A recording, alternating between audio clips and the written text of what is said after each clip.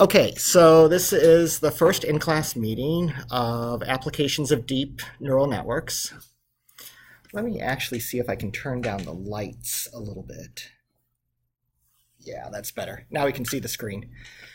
So what you'll want to do for this class, so in the in-class meetings, I'm not going to make them just completely redundant of the recorded material. So what I am going to do in each of these class sessions is kind of go over what I think is the important parts of it and the parts that are more confusing. So tonight I'm going to show you a few things on assignment submission and also just the basics of TensorFlow and how to get that active, and then some other information about the class.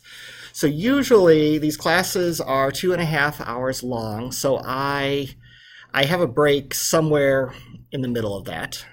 Usually ends up being around 7:30. And then I'll let you know when that comes out. So probably the last hour, probably last 45 minutes or so of this class session, I will give for time if you need me to help you specifically one-on-one with any direct questions on these. So most of the classes will be set up like that. If you have questions, since we're really only meeting 4 times during the semester, your best avenue there is Piazza, which I give you a link to. You can basically post questions there. You can always email me a question.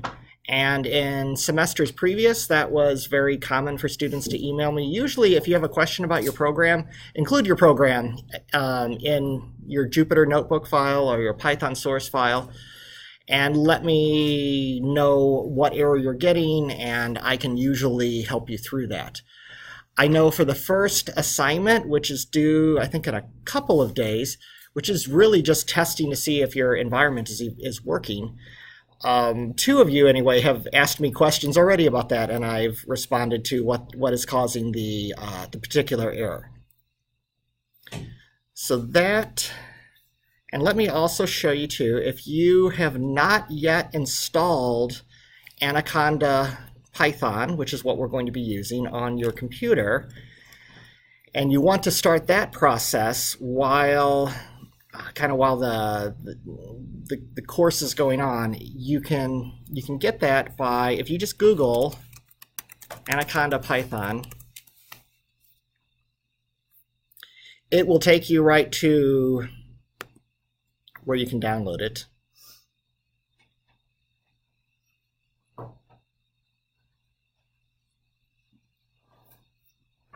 Actually, it's probably best just to go to Anaconda directly. Download Anaconda. I also have a whole video of how to do this. So you'll want 3.6 and you'll want the 64-bit version, and it should tell you, it should detect your operating system and get you to the correct one.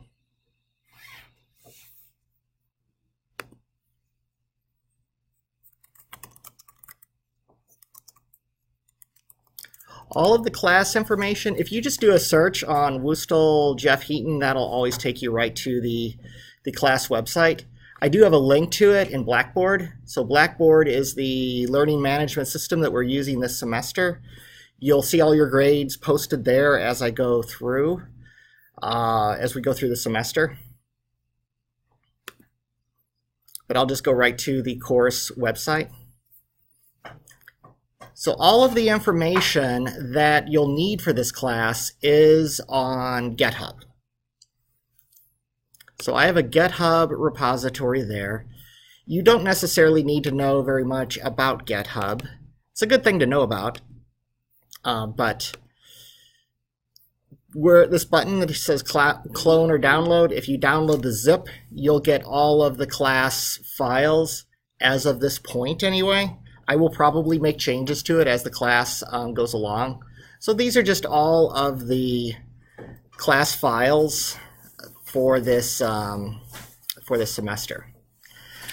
I don't really use PowerPoint for presentations. What I use is Jupyter Notebooks, which basically lets you intermix textual HTML type information, images, and other things.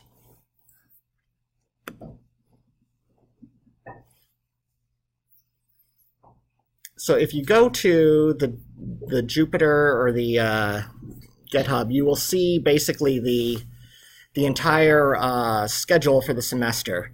So the in-class meetings, I tried to time these around sort of major sort of points in the semester. So the first one, this is just kind of the getting started. This lets make sure that if you have any questions on the environment or how to set up Python, this is definitely a technical course. So if you don't like coding, you probably won't like this course very much. You don't have to be extremely good at it. I give you a lot of sample code on the Jupyter notebooks. So sort of what I view my job as the instructor for this course is I went through sort of all of the technologies that you would want to go through with TensorFlow and created examples that are all in these notebooks. That way, since the examples are all from the same person doing the same version of TensorFlow, they're all very consistent. So you can, these are all of the material modules. There was a module last week, just because I align it to the weeks. It just depends on the semester and how it lines up with Martin Luther King Day and Labor Day and other various things. Sometimes I would have 14, sometimes I would have 15. It just mattered how it lined up. So I just lined these up to one a week.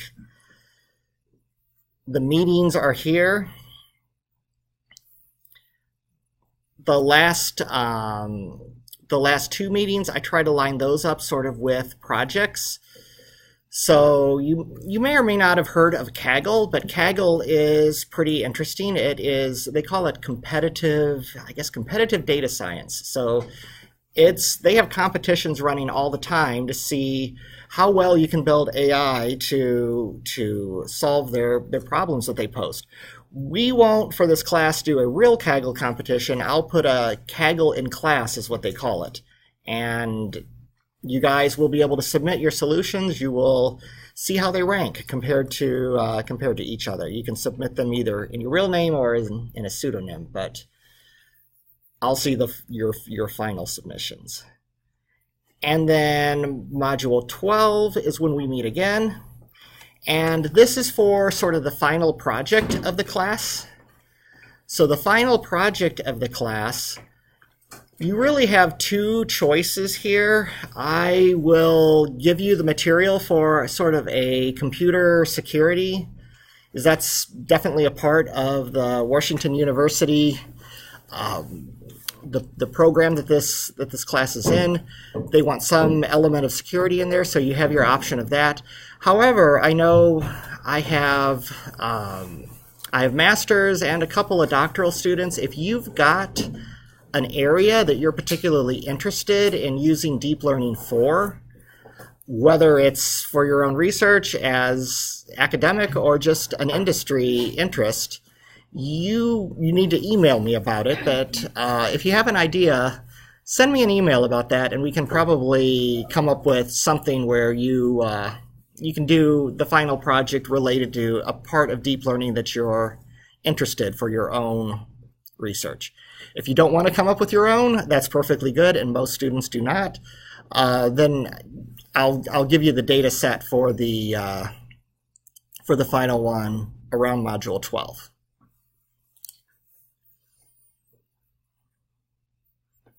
Okay.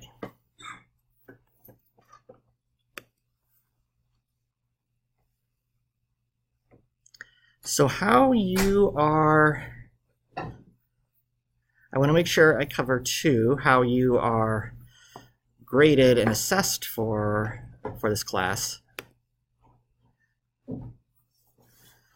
So this is a new format that Washington University is experimenting with, the hybrid class format. I've taught this class for, I guess, a little over a year and a half. This is, I guess, the the fourth semester that I've taught it, and I don't teach classes in the summer. So this is a bit of a new format for it, and all of the material should be there on the videos. I still need to add, I think, about 2 videos, but they're towards the later end of the class, and that's for the Kaggle competition and the final security. Basically, I haven't created those yet, so I can't put the video on there for that yet. But they'll be added probably a few weeks before we actually get to that. Now, since we don't meet every time, one thing that Washington University was clear about in the requirements to set the class up like this is have something due weekly, not something big. So the way that I had this class set up before is I had sort of 4 bigger assignments. The tendency, or at least I know what I would have done when I was a student, is I would probably end up almost forgetting about the class until something was due, and then I would probably binge watch all of the videos and get it all done. I'm sure you guys would never do that, but there is something due at the end of each module. Not every module. There's only 10. So through the first 10 modules, there's a small assignment due each time. It is a coding assignment. I will show you what a couple of those look like, just so that you can see those. And by the way, we do have this classroom nearly full, so there should be a seat for everybody. There's one over there on the right. There's one up here in the front, and there's...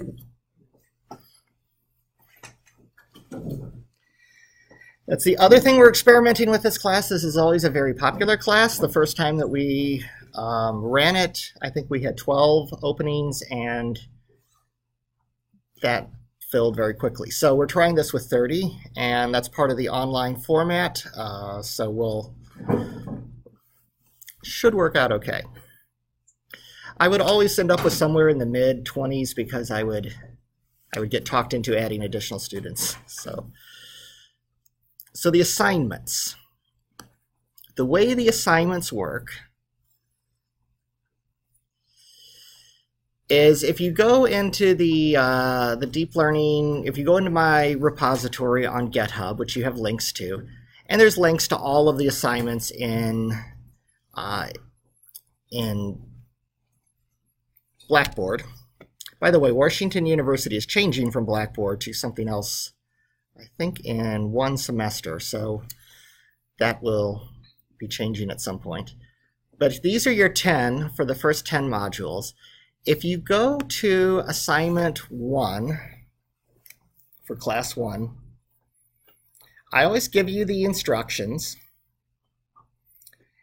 And you should have gotten an email from me, a key. If you did not get one of these keys, that's entirely possible because I tried my best to stay on top of students adding and dropping. So if you don't have a key from me, just send me an email, jtheaton@wustl.edu. It's on the syllabus. And I will definitely send you one. I think about 3/4 of you have already submitted assignment 1, which is kind of what I said to do in the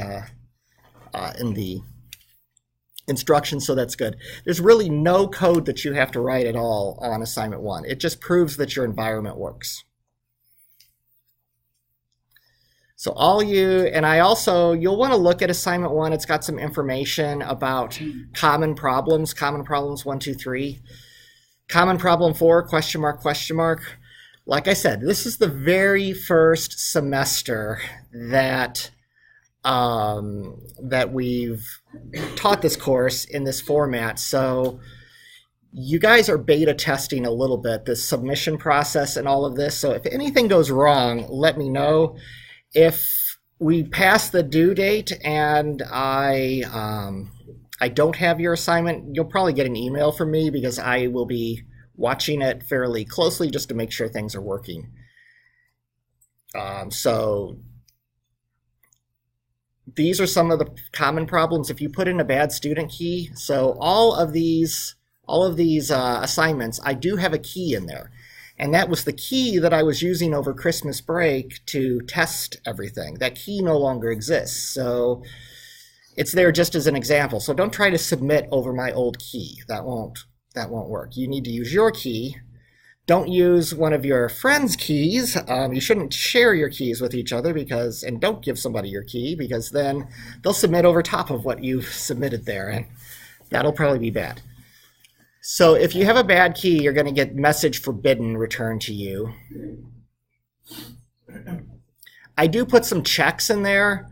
So make sure you have underbar class 1 as part of your file name, because this submit process, it sends me your source code and it sends me your output. And it does a preliminary sort of check of your assignment.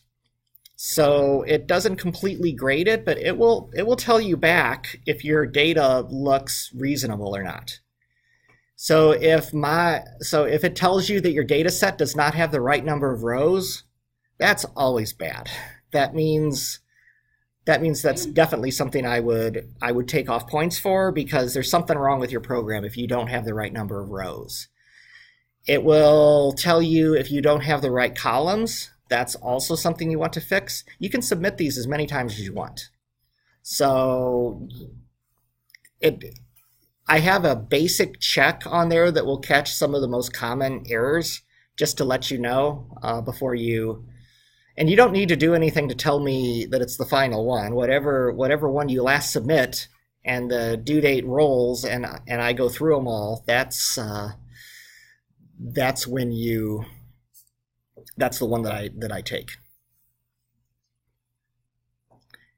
And when I start grading them too, I flip a flag that basically says, okay, assignment 1 can no longer be submitted. That keeps us from running into the problem of I started grading and halfway through somebody submitted something new. And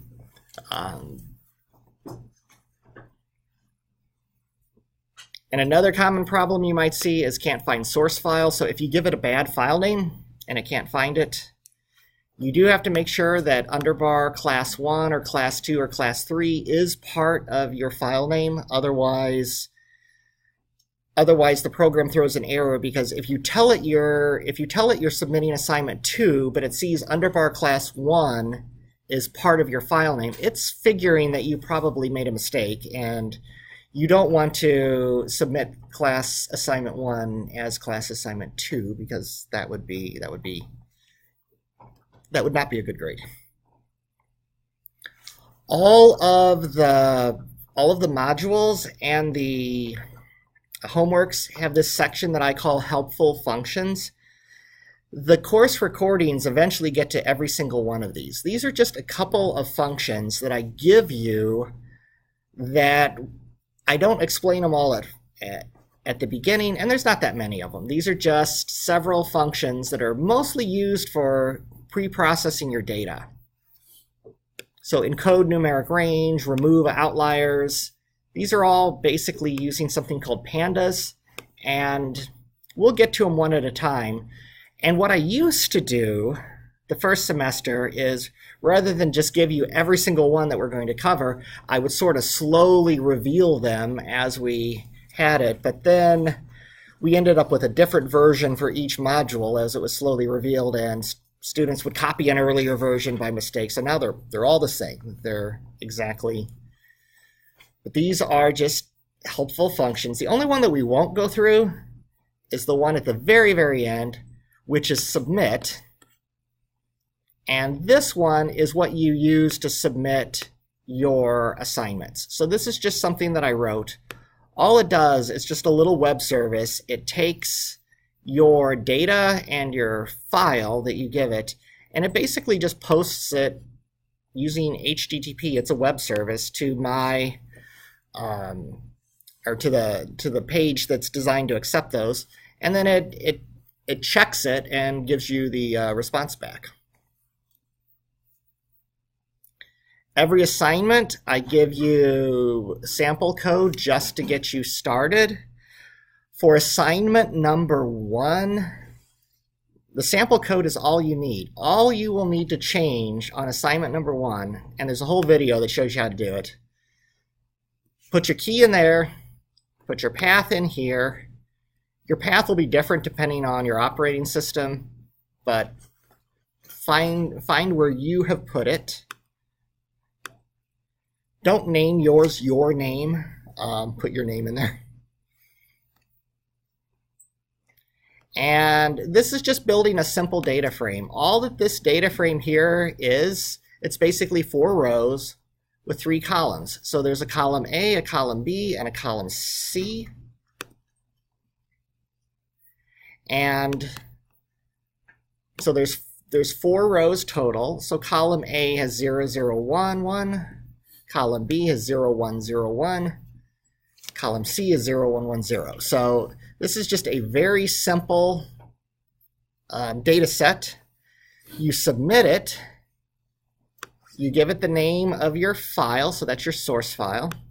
Comes from there. You always give it a data frame. Your key is your student key. And then number, N-O, this is assignment 1.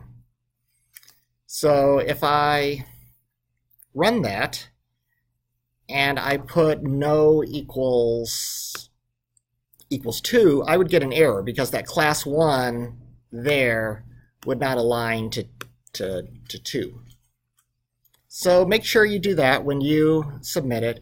When you submit it, it's going to say something like that, submitted assignment 1 for Jay Heaton. You have submitted this 9 times.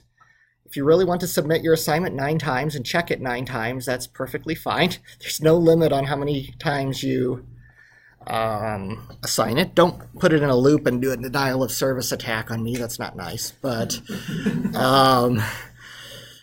and it says no warnings on your data. You will probably do well, but no guarantee. So as far as how I grade these, each of these sort of has 5 points possible. Just doing a successful submission probably means you'll get 1 point. If you're getting no warnings on this, and that's probably, you're probably doing quite well. You probably have perfect output. You may or may not. It doesn't catch everything. And I do look at the code as well. I mostly glance, I mean, obviously it's weekly and there's 30 of you, so the ones whose output is not matching mine, I look at much closer than the ones who are matching up perfectly. You will sometimes get a warning. It takes the average of each column and it tells you how close your column averages are to mine. If you're a small bit off on the column averages, like maybe up to 2, 3, or 4, that is most likely not a problem. That's just neural networks are trained on random numbers. You'll never match exactly on those. So I tend to explain it too in the assignment how close you should probably match up with mine. But that's just to help you from not having just a real, I don't want to say dumb, but basic error on your assignment that I would take off something for.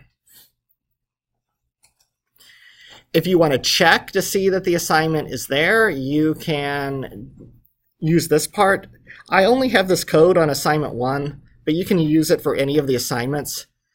So if you ask it to show you a listing of all your submitted assignments, it will show you all of them. At the time I ran this, I only had assignment 1 on there, but it would list them all.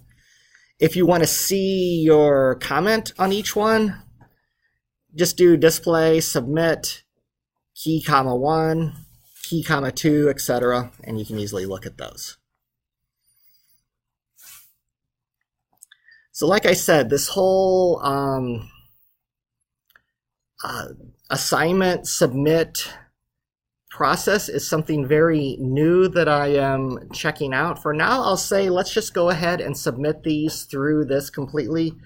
You don't need to, if you've submitted it through this and you can see that it's submitted, you don't need to actually submit your source through Blackboard. You can. Doesn't, but it's not necessary. I may change that if we have some problems with this. I may have you submit it in both places, but submitting it through the code lets you basically have an easy check to see if your assignment is pretty close to what I'm expecting. Also, the 10 assignments, and then there's the Kaggle project, and then the sort of final project. They are those are submitted through Blackboard, and that's it. That's the sum total of the assessment part of the class that you're graded on. Any questions about assignment submission or that sort of thing? Okay, I am going to go ahead and pass around a sign-in sheet.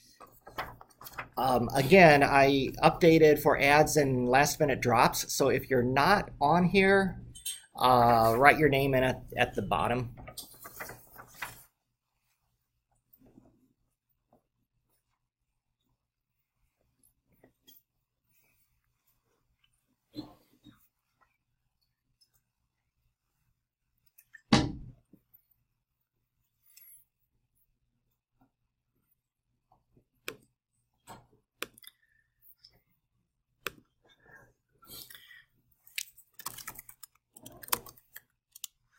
So if you've ever used command line get before, so there's several ways that you can download the zip file, and that's perfectly fine. The only thing maybe a little bit annoying with downloading the zip file is if I do happen to, as I do add material to the class, so like I'll add the Kaggle assignment and I'll add the final project information probably in about a month, you would need to re-download the zip file, or you wouldn't have that information.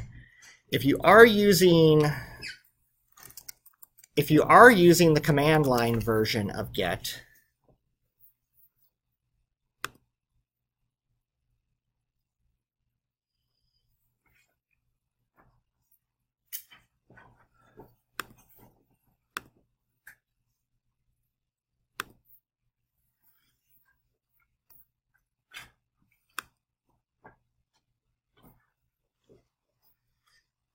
what you do is you go to get, you click on clone download, you copy that little get URL. Instead of doing download zip, you copy that URL that they give you, and you do get clone, and then that.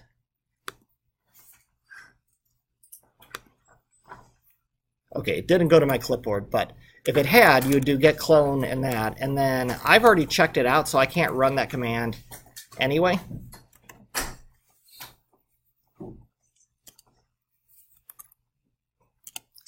But this is what it looks like once you've downloaded it. The one thing that is very, very nice about the get command line, as opposed to downloading the zip, is so I've already downloaded it. It's in my CCLN users projects. I just have a directory called projects that has every get project that I'm dealing with. You can do get pull.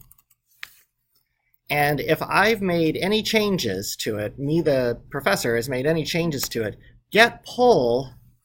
Now mine asks me for a passcode, yours won't. The reason it asks me for a passcode is because I own that repository. I can change it. You can't. Or we'd have all kinds of problems. And notice I've made a few changes to it. The reason, so I have several computers that I use, and this is actually how I keep them all in sync. I use get on my own projects. So that immediately gets everything completely synchronized and everything up to date for you. Then we use Jupyter Notebooks. So the easiest way to get into Jupyter Notebooks is I usually just go into DOS, go right to the directory I want, wherever my project is, and I just type Jupyter. Now it's Jupyter. by the way, where that name comes from, Jupyter, if you're a computer languages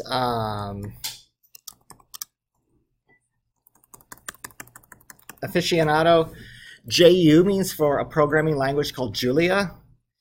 PY is Python. TE is TeX, as of Don Knuth fame. If you've ever written an academic computer science paper, you probably know what TeX is. TEX, LaTeX.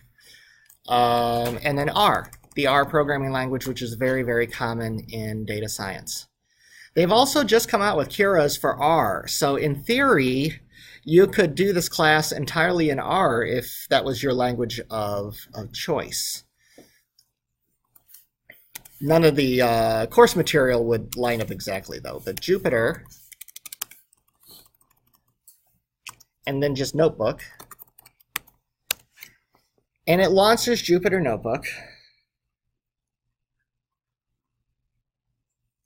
What's very, very neat about this is Jupyter Notebook is actually sort of a website. So once it gets around to it, you'll notice it launches a browser. So this browser is not hitting anywhere on the internet. It might be using the internet a little bit, but you'll notice it says localhost. This browser is running completely on my website, or on my computer. So you still have this console window open that you launched it from. Whatever you do, don't close the console window. That's your web server. That is what is powering Jupyter Notebook. What is very neat about this, and I will demonstrate it during class meeting 4, I believe. I talk about GPUs a little bit, and if you're doing serious deep learning, you probably want to use GPUs. So what I will show you how to do with a GPU, and that's your graphics processor. So this computer that I'm using right here is a Microsoft Surface Book. It's got for laptops, it's got a decently high-end GPU in it, but I mean, it's a laptop. It's only so much you can do with a GPU in a laptop before it melts the laptop.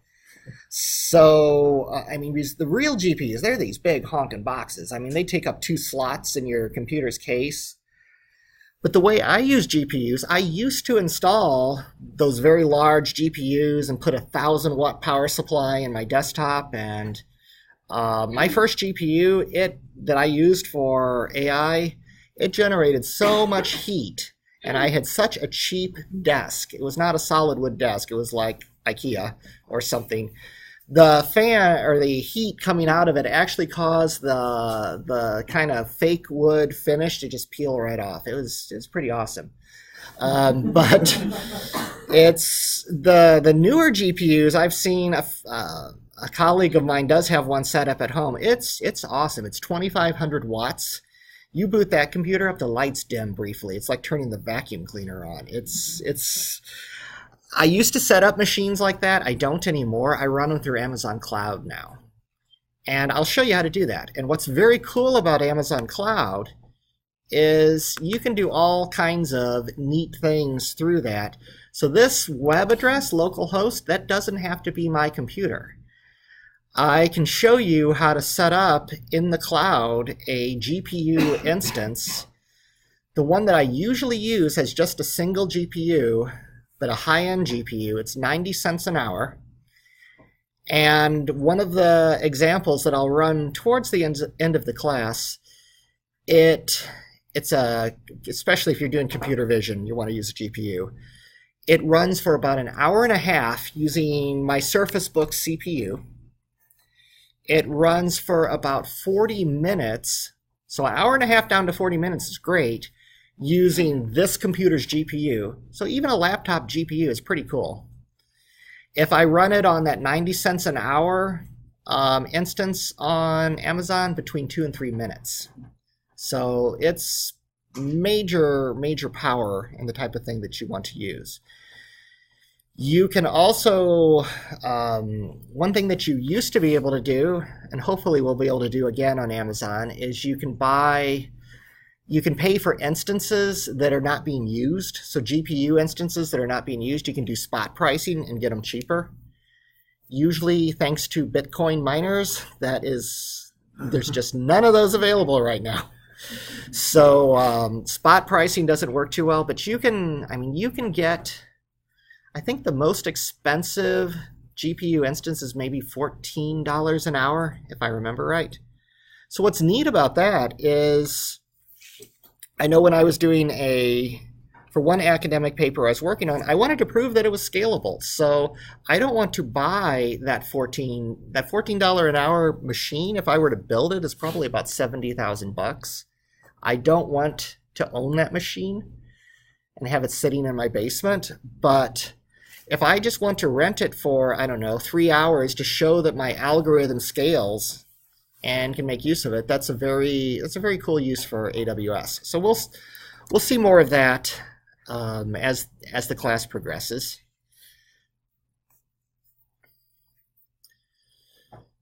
Okay, so now that I have Jupyter running,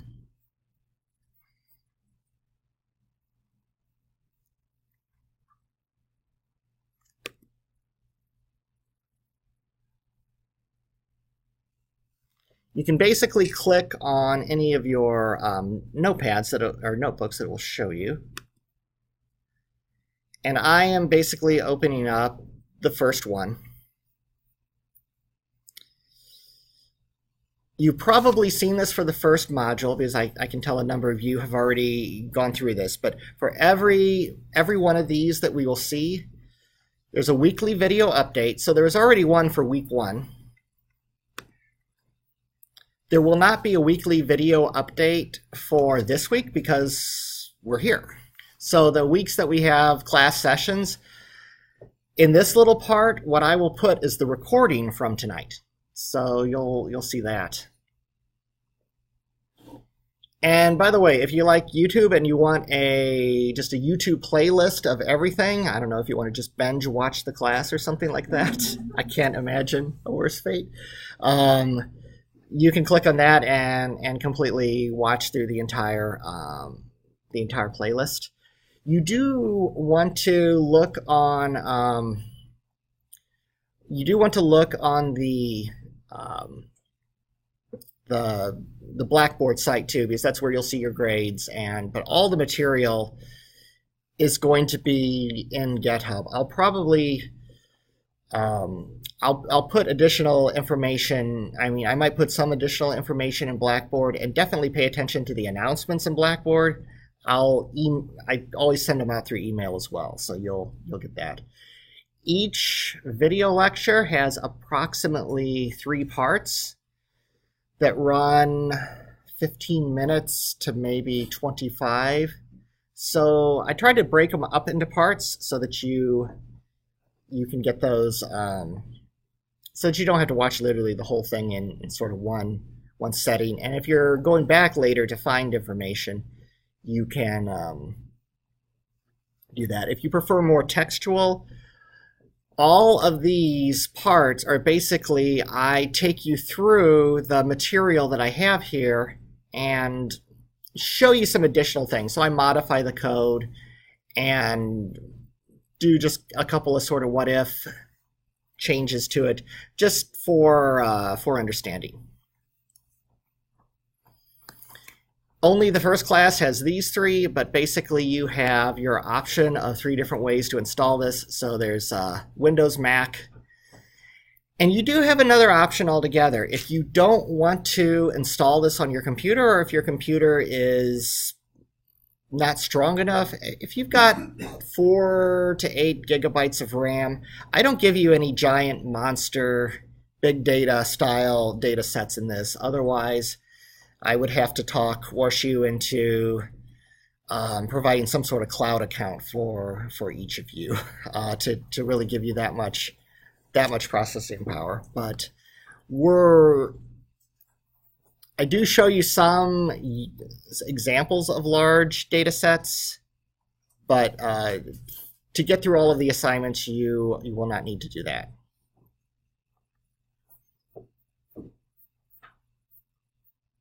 And then you have the helpful functions. These are all of the assignments, sort of by the module assignments by name. The simple test assignment, I'd have to look at the syllabus, but I think that is due in a couple of days. So most of you have submitted it already, but make sure, yeah, it's due on 1/24. Yeah, so it's due on Wednesday, end of day. So make sure you've submitted it by then. If you have trouble submitting it, send me a email. I will warn you on emails, I almost always respond to student emails within 24 hours, but I'm an adjunct professor, so I teach just this one class. My day job, I am lead data scientist at RGA, which is an insurance company here in town. So if you email me during the middle of my workday, I may or may not get to you during the day. So just keep that in mind. So usually during the evening is when I respond to emails. I do check it during the weekends as well. So I realize a weekend is a common time to finish a lot of these. Your second assignment, let me just briefly show you that one, because this one you do need to modify some code.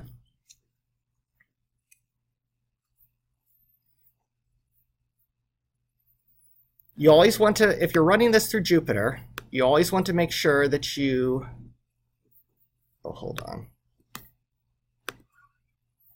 Okay, and don't do this mistake that I just made. So I had launched my Jupyter notebook, but I'm actually on Get. So you can view all of this stuff through Get, you just can't run it. And I was like, where's my run button? So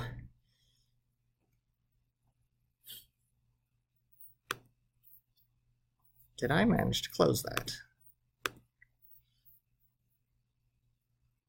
Okay, so yeah, you can tell the difference. This little icon up here is the Get logo, which is the OctoKitty. That's their logo. This little one here that has the sort of sun with the moon in front of it, that is Jupiter. Or I guess that's the planet Jupiter. So this one, if I go into here, now oh, that's, okay, I know it's wrong. My hyperlinks in all of these go to the website. So if I do want to look at assignment 2, what you've got to do is click on the folder and then go to assignment 2. So there's that. So one of the questions that I answered for a student is, if you get an error that says it can't find the submit function, that just means the submit function is not defined, so make sure you run this part first. And how you know a cell has run, it has a little star there, that means it's running. As soon as that star changes to a number, then it's done running. Most of this stuff will be pretty instantaneous at first, but some of it will take longer. Oops, let me go back to the tab. So assignment 2, what I am asking you to do is just a very, very simple data manipulation. So I assume that you may or may not know Python. I assume that you've probably worked with at least another programming language. So you kind of pick up Python as you go with this course. Python is by all means one of the most common languages for AI and machine learning. There are other, Java, deep learning for J, is a common way to do that. Maybe heavy duty academic, you would do a programming language called Torch. Have any of you worked with Torch? Okay, that's why we don't do it in Torch. So, how many of you have worked with Python before? Okay, yeah, about half, maybe a little over half. So that's part of the reason we do Python. But Python is simultaneously one of the slowest and fastest programming languages that I've ever worked with. So if you do Python, so Python is an interpreted language, and if you put it head to head against Java, it's going to lose every time. However, what you do is you use augmented libraries like TensorFlow. So what TensorFlow does is it literally, as you express a neural network to it and you build up that compute graph, it uses your computer's built-in C compiler and it generates extremely highly optimized C code to execute your neural network. And that's deadly fast. And sometimes that will even beat handcrafted C code. And normally, the reason for that is somebody who's written a C program has compiled it to whatever machine he was using or whatever machine was the most common. So the optimizations were for whatever machine was the most common at that time. What TensorFlow does is it compiles it to the most optimal for the machine that it's running on. So that gives it an advantage to really execute the stuff very quickly. Now, if you just wrote a neural network from scratch, did all the summations and activation functions, and you wrote that in Python, and then you wrote the same thing in Java, yeah, the Java one would be, unless you're a really bad Java programmer, the Java program would be much, much faster. But using Keras and using TensorFlow, you get all of that optimization and GPU usage too for free. You don't have to program anything differently to use the GPU. It's just all automatic. Okay, so for this assignment does not use any neural networks at all. It uses just Python and pandas. So pandas we learn about in the first two modules. So the first two modules are just kind of a review of Python and then pandas. Pandas is the data processing component for this. So pandas lets you load in CSV files, which are kind of like spreadsheet files, process that data in some way, and then send it to the neural network. The thing that's very neat about pandas is based on the R programming language's data frame. And in my job as a data scientist, I'm always working with R and Python. So for me, that's part of the reason pandas is so popular, is you don't have to relearn a whole set of instructions for R and Python both. You're learning the data frame. So if you learn Python in this class and then you go take a class in R, you'll find that the R data frame is very, very similar to the pandas data frame. So this just tests to see if you're able to do, this is the assignment that's due next week. So this assignment just tests to see that you're able to modify a file. So this is the file that you're modifying. Most of the files that we work with for the assignments are generated files that they're data sets, but they're not real data sets. That lets me generate them for each semester, and I actually use a fairly complicated program to generate them, but I can make the generated data expose sort of the features that I really want to demonstrate. So if I want to demonstrate high correlation between two columns, I can generate that or other things. This link takes you to the sample file, or I mean not the sample file, the real file. So this is the data set. Most of my data sets do have an ID field. That's just sort of the primary key, because sometimes I will have you break this into test and train, and I'll have you submit part of it back. So the IDs let me know which row it belongs to.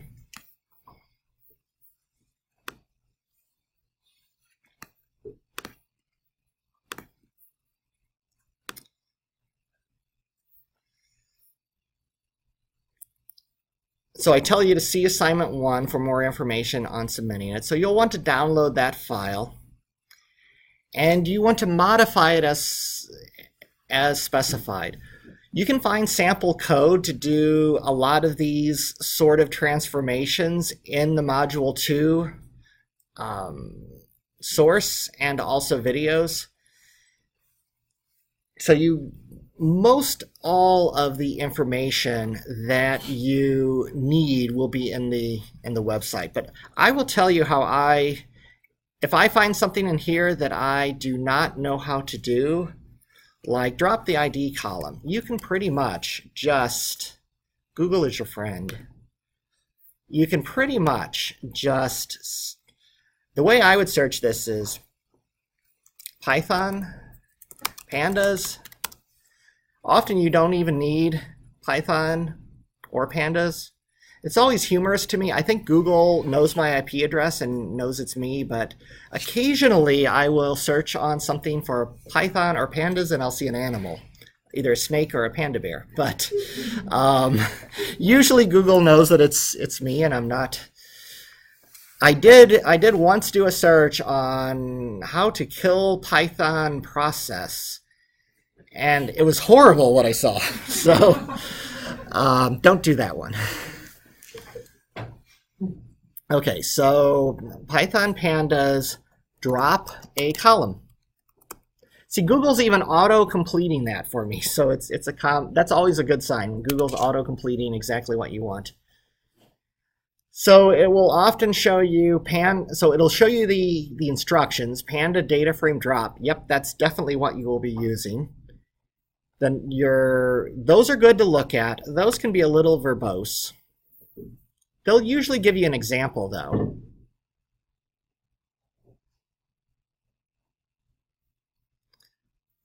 Often, Stack Overflow is very much your friend.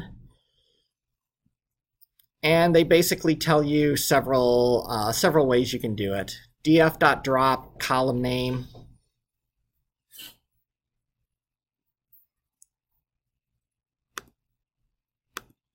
I wish it would just leave it at my size. So like this one, df equals df.drop. So df is your data frame. df.drop, that's the name of the column you want dropped. The 1 means columns. So usually you don't want to drop, you might want to drop rows, but you don't want to drop rows in that case. You'll also notice, this is a performance tip, this df.drop literally creates a whole new data frame just with that 1 column dropped. You can pass in a parameter called, they explain it right here.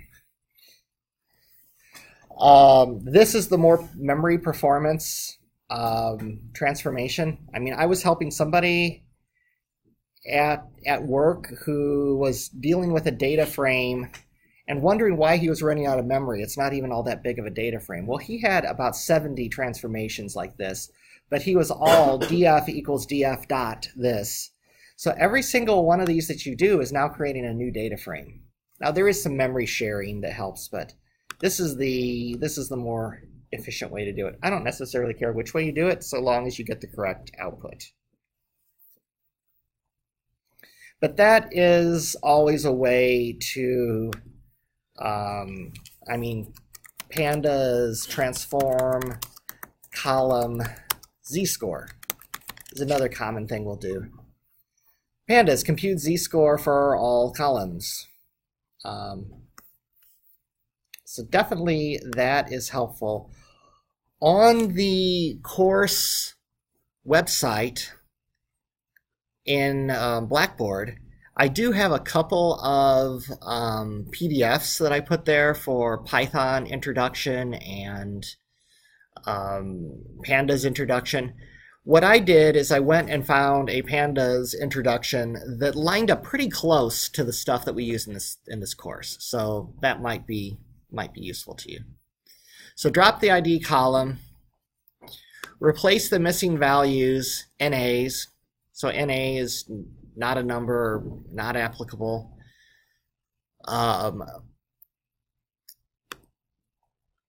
with the, that is a typo. I'll show you. Oops, I didn't mean to double click it. Replace the missing values in a with the median value.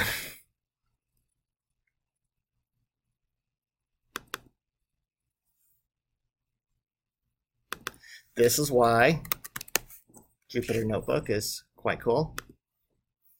And then literally what I'm able to do is save it.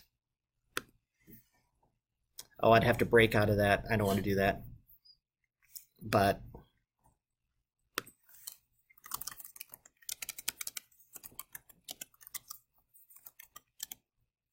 so all I have to do is that. Oops.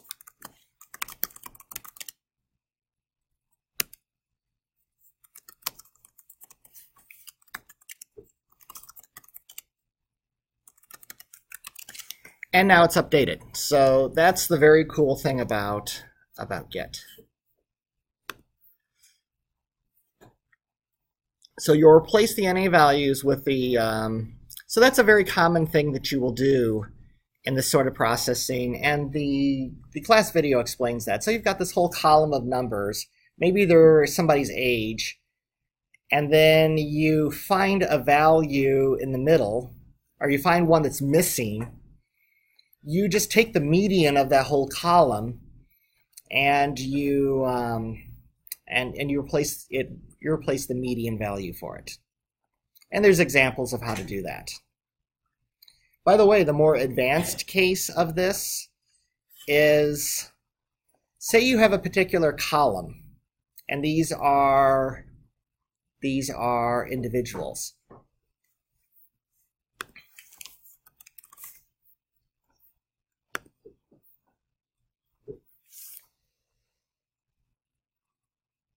So when you get into, so dealing with missing values is always an interesting case. If you have values, so often taking the median is a good way. You can take the average of it as well. If you're dealing with categorical values, you can take the mode, so just the most commonly occurring one.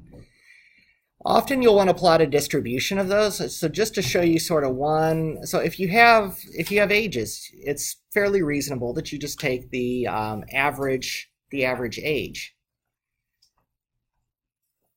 If you're taking, say, BMI, body mass index, something that we deal with in my field, if you're missing people, you could take the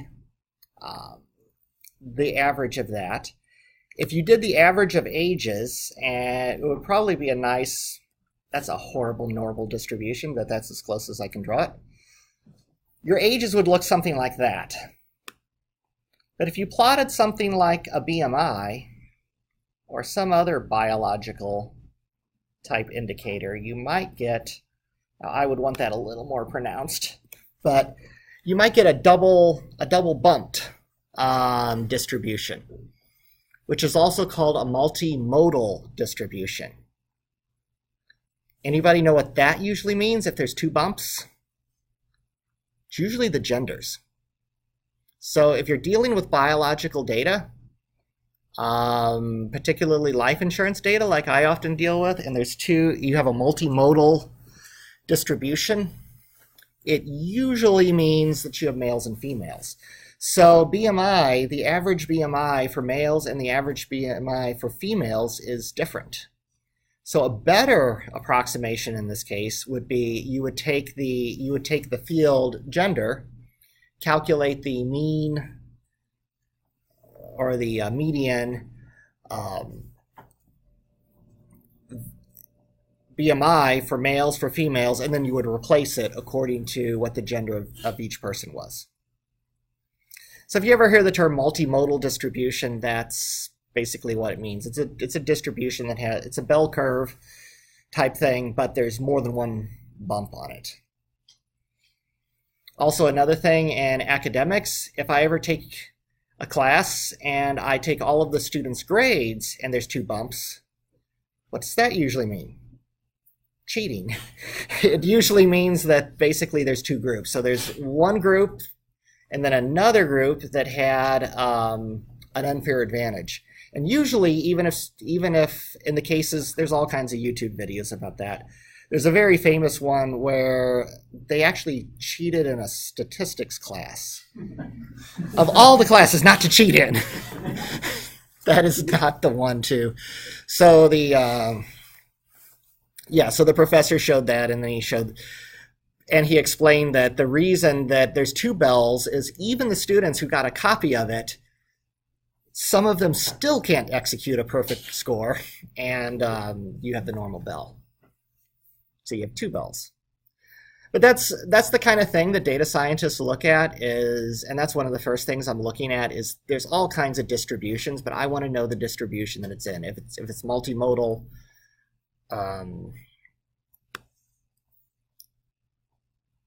very common in biological data.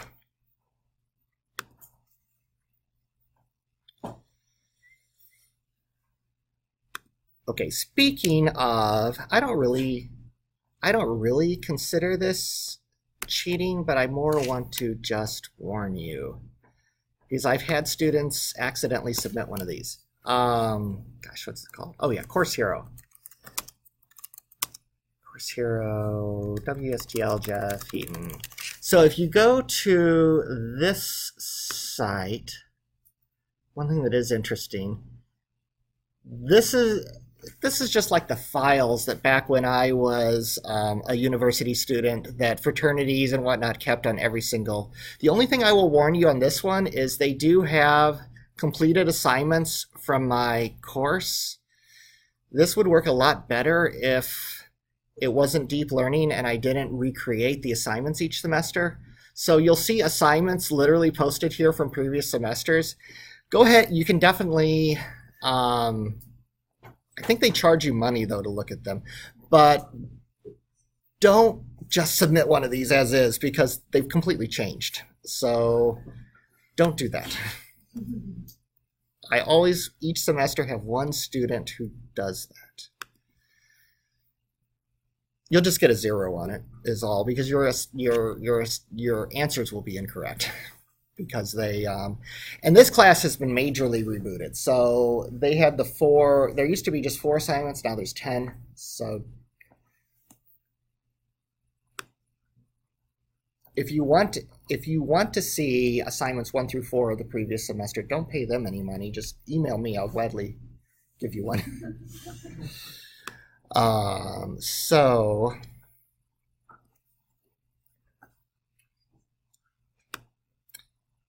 let's see, the only other thing, so yeah, and then I tell you replace the following columns with the z-scores. So landings, number, and pack, you change those with z-scores. I explain more about z-scores in the video, but it's essentially, if you don't remember the statistical concept of a z-score, 0 means you're exactly at the mean, and then plus or minus however many standard deviations away from the mean you are. The thing that's good about z-scores is if I tell you that I saved $5 on an item, did I get a good deal? If it's a backpack, maybe. If it's a house, not so much. If I tell you that I scored 95% on an exam, that means I did really pretty good. If I tell you that I got 20 points on an exam, you don't know if that's good or not. So it's a normalization. 20 points on a 200-point exam is pretty bad. 20 points on a 20-point exam is quite good. So what's good about this is it's all weights in the neural network. So some of the inputs, if you have one of your inputs is a very large value, like, I don't know, you're doing some sort of prediction on individuals. So maybe their house value, their salary, and then their age. Well, age is going to be a lot smaller than those other 2. So z-score is a way of mitigating those having a big effect. This one, and usually I give you a note, it is unlikely that you will have any submit warnings. on this one. So I mean, these are all exact changes. So there's no randomness at all in this. So if you get if my submission program warns you that your mean value on your columns is different than mine, it probably means you have an error. So that's something to check. And then these are all of the columns that your submitted one will have. If you're missing one of those, like I said, my submission checker will complain about it. And then for the getting started code,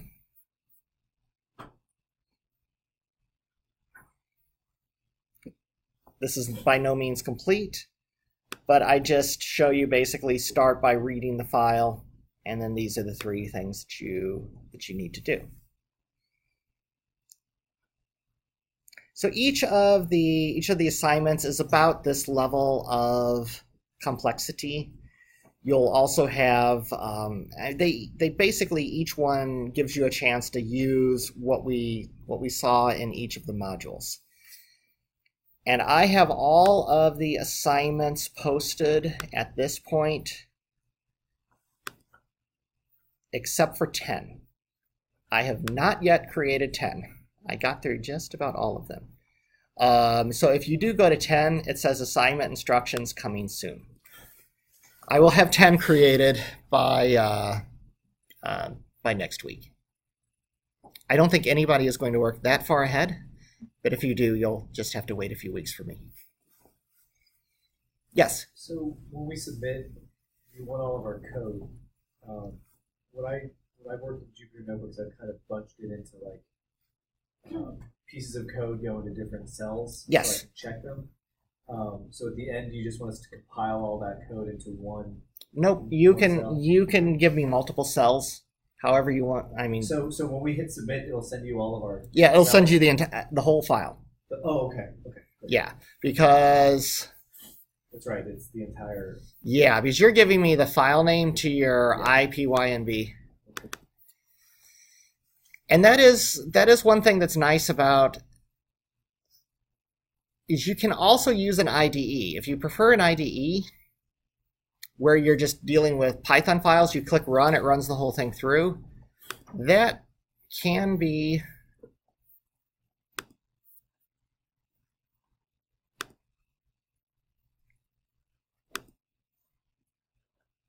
so if you're doing Jupyter Notebook and you do a equals 10 print a plus 1,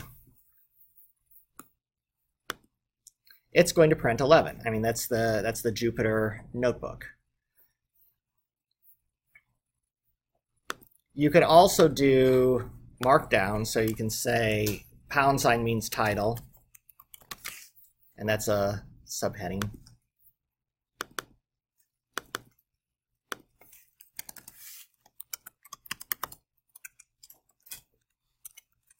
If you know LaTeX, you can even insert equations like that. If you don't worry about it. Doesn't matter. What can be really nice about Jupyter Notebooks is these cells are interdependent. So if I do print A down here, I haven't defined A in this cell, but A is defined up here. Now, some of the assignments, especially the one assignment that I give you on convolution networks, so graphics processing, the neural network that I have you train there will probably take about 20, maybe 30 minutes to train. So what I suggest you do is put all of your training in one cell so that you only have to run that once. And then it's staying in there in memory, and you work on it then getting your submission correct the first time, and you don't have to keep retraining that 20-minute process. It'll just stay in memory. And that's one thing that's really nice about Jupyter. That's not so easy to do in an IDE.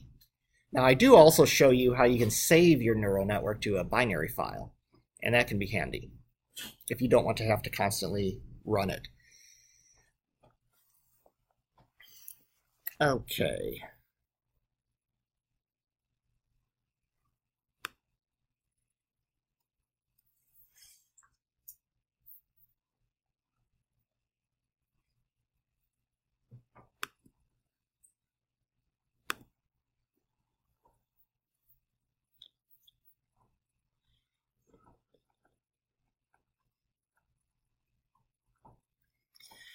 Yeah, so the structure is Module 1 is the introduction to Python, Module 2 is Python machine learning, and then Module 3 is when you get into your first actual neural network that you will create.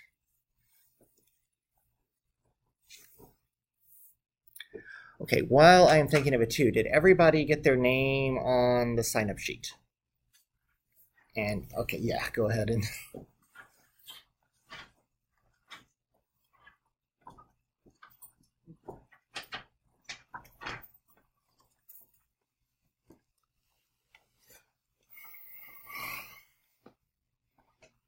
okay, so that is basically it for the first part of the material that I wanted to show you.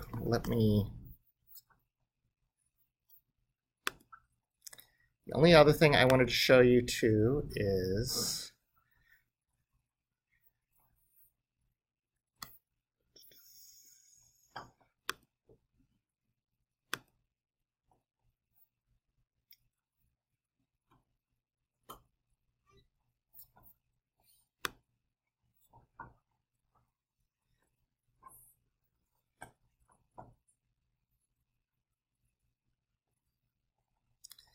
so as far as installing this too, few questions that I was getting. This is also something that I want to update. I will probably just remove those version numbers.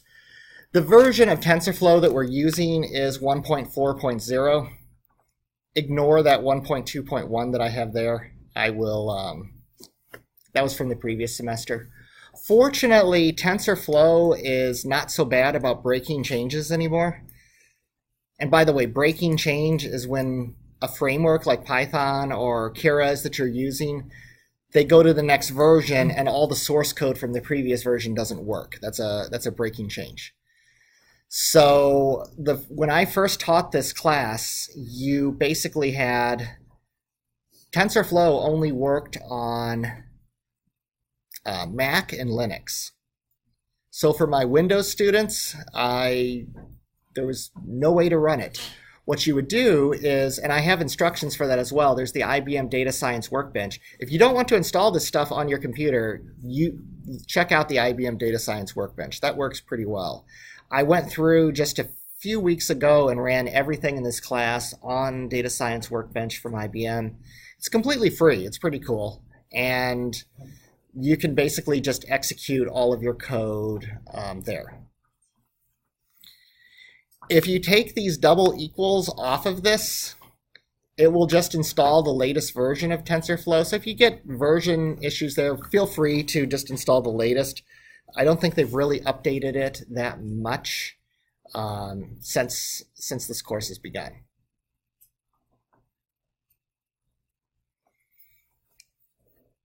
Okay.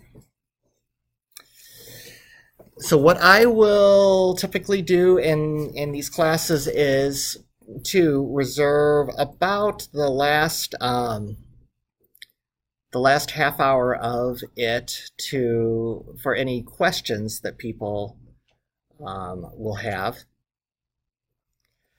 That is really everything that I wanted to go through because like I said, everything's in the actual class recordings. Are there any questions just overall right now that anybody has? Okay. So like I said, you run into questions, definitely email me. Make sure you get the first assignment in there because it's due on Wednesday. And make sure you have a look at assignment 2 and get ready for that. That's all I really have for this is so this one will be a little bit shorter.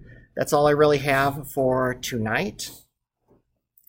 If anybody wants me to look at something individually, this will be a good time to do it. I also am available too to sometimes come, or if you want me to talk to you before class as well. Okay, that is the first one.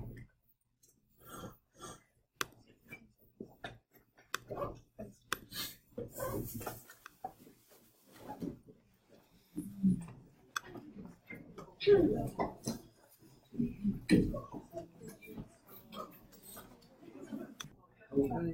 if he's doing 16 minutes,